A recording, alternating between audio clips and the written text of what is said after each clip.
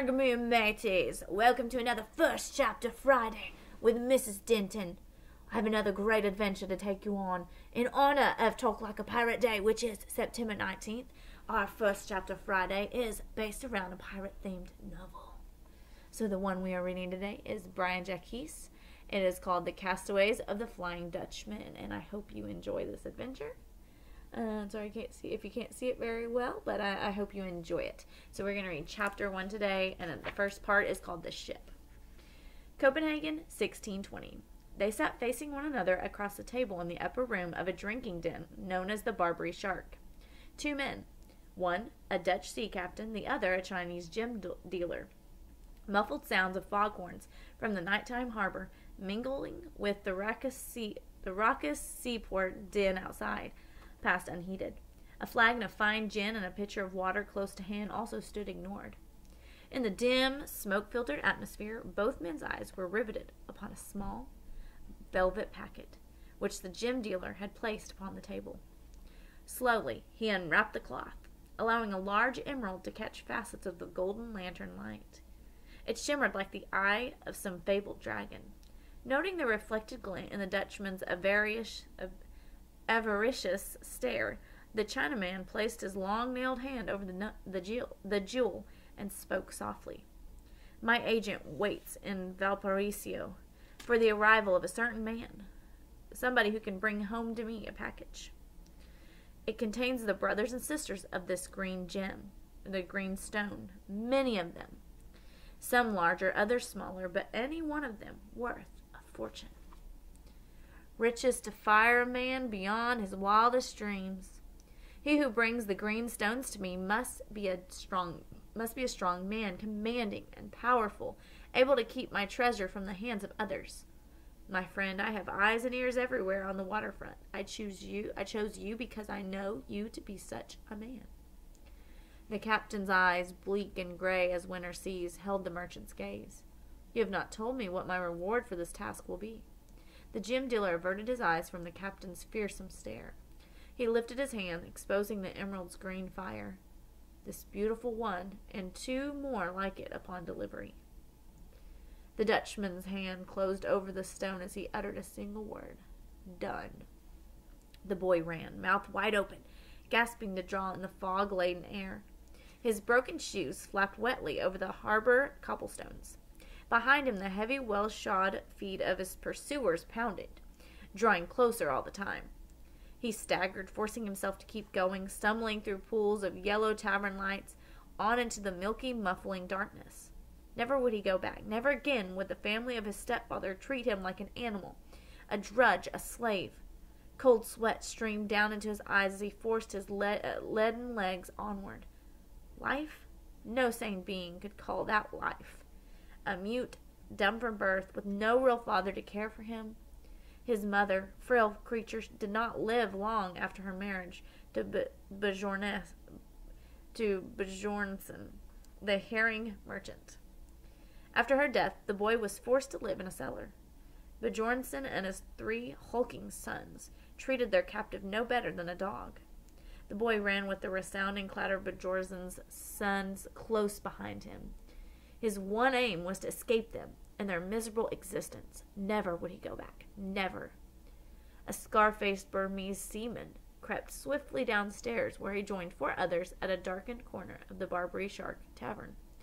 He nodded to his cohorts, whispering, "Capitan, come now." They were all sailors of varied nationalities, as villainous a bunch of wharf rats as ever to put foot on shipboard. Drawing further back into the shadows, they watched the staircase which led from the upper room. The long blue scar on the face of the Burmese twisted as he winked at the others. "I hear all. Capitan goes for the green stones." A heavily bearded Englishman smiled thinly. "So, we ain't just taken a cargo of ironware out to Valparaiso. Who does Vanderdecken think he's fooling, eh? He's only going out there to pick up a king's ransom of precious stones." A hawk-faced Arab drew a dagger from his belt. "Then we collect our wages, yes?" The Englander, who was the ringleader, seized the Arab's wrist. Aye, we'll live like lords for the rest of our lives, mate. But you stow that blade and wait till I give the word. They took another drink before leaving the Barbary Shark. The boy stood facing his pursuers. He was trapped, with no place to run, his back to the sea. Bjornson's 3 big sons closed in on the edge of the wharf, where their victims stood gasping for air and trembling in the fog-bound night. Reaching out, the tallest of the trio grabbed the lad's shirt front. With a muted animal-like grunt, the boy sank his teeth into his captor's hand. Bjornson's son roared in pain, releasing his quarry and instinctively lashing out with his good hand. He cuffed the boy a heavy blow to his jaw. Stunned, the youngster reeled backward, missed his footing, and fell from the top of the wharf pylons, splashing into the sea. He went straight down and under the surface. Kneeling on the edge, the 3 brothers stared into the dim, greasy depths. A slim stream of bubbles broke the surface, then nothing.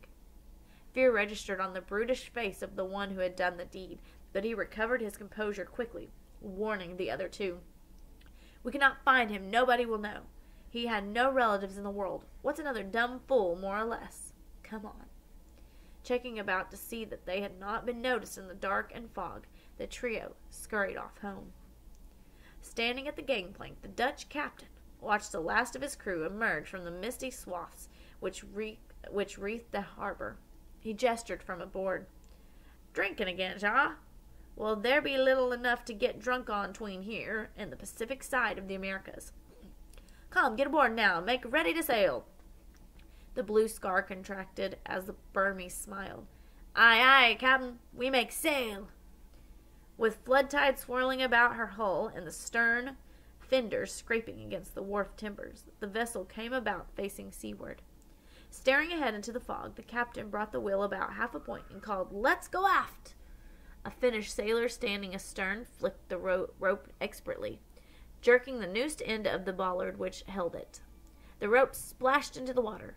Shivering in the cold night air, he left it to trail along, not wanting to get his hands wet and frozen by hauling the backstay rope aboard. He ran quickly into the galley and held his hands out over the warm stove. The boy was half in and half out of consciousness, numb to his bones in the cold sea. He felt the rough manila rope brush against his cheek and seized it. Painfully, hand over hand, he hauled himself upward. When his feet touched ship's timber, the boy pulled his body clear of the icy sea and found a ledge. He huddled on it, looking up at the name painted on the vessel's stern in faded, gold-embellished red. Flagger Hollander. He had never learned to read, so the letters meant nothing to him. Flagger Hollander in Dutch, or had the lad been able to understand English, the Flying Dutchman. So that was chapter 1 of Castaway of the Flying Dutchman. Sounds very interesting. So we're going to figure out how this captain's journey runs into this young boy's story. So I encourage you to come by and check it out from the library. And don't forget to celebrate Talk Like a Pirate Day because it's just fun. And it is September 19th.